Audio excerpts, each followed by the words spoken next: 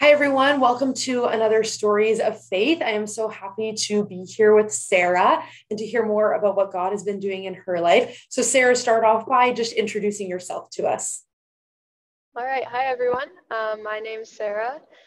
I grew up coming to Grace, and for the past couple years, I've been out of province. So last year, I was in Saskatchewan working at a Bible camp. And this year, I've been attending Miller College of the Bible in Salmon Arm, BC. Awesome. And then tell us a little bit about how God has been challenging you and what you've been learning in this season of your life.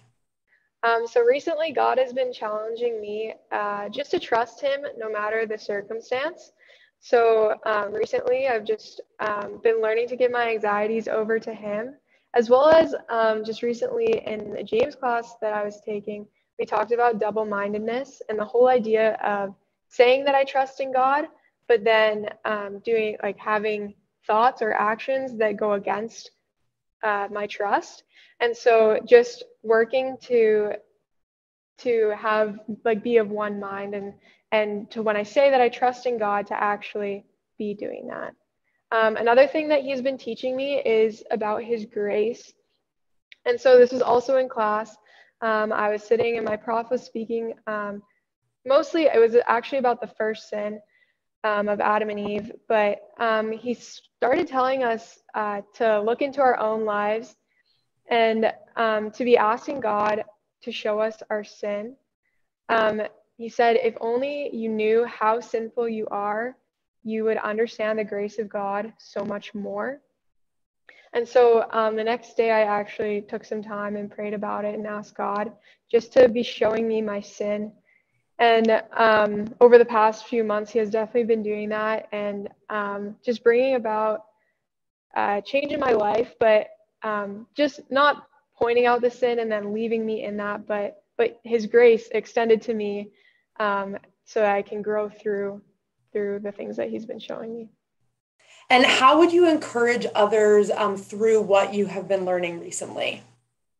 So I would encourage others by saying, first of all, for dealing with anxious thoughts, just to be fully believing in the character of God.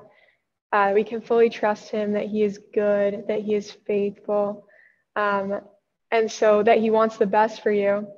And so something that someone said to me recently was think of the worst possible situation that could happen with like the thing that you're struggling with. Think about the worst thing that could happen and ask yourself, would God still be good if this event came about? Would he still be faithful? And he will always be good. He will always be faithful. And so also Proverbs 3:5-6 is trust in the Lord with all your heart and lean not on your own understanding. In all your ways acknowledge him and he'll make your paths straight. Well, if you're finding yourself in a place where you're not fully appreciating God's grace, like I said, ask him to show you how sinful you are. It's a scary prayer to pray, but one that just brings eventually like so much joy in it. It just gives you a much greater appreciation for the gospel.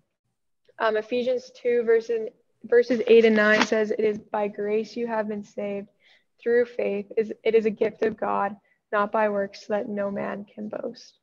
Awesome. And just to finish off, how can we be praying for you right now? Yeah, so I would really appreciate some prayer. Just with the upcoming semester, we just started classes this past month. Just that classes would challenge me and just be growing me in my faith. And that I would be able to live that out in the community as well, both the Miller community at my school, but also the wider community of Salmon Arm. As well as I would also appreciate prayer for guidance this summer. Just I will probably be coming back home and trying to find work, but just that God's plan would ultimately be what comes to pass. So that would be awesome.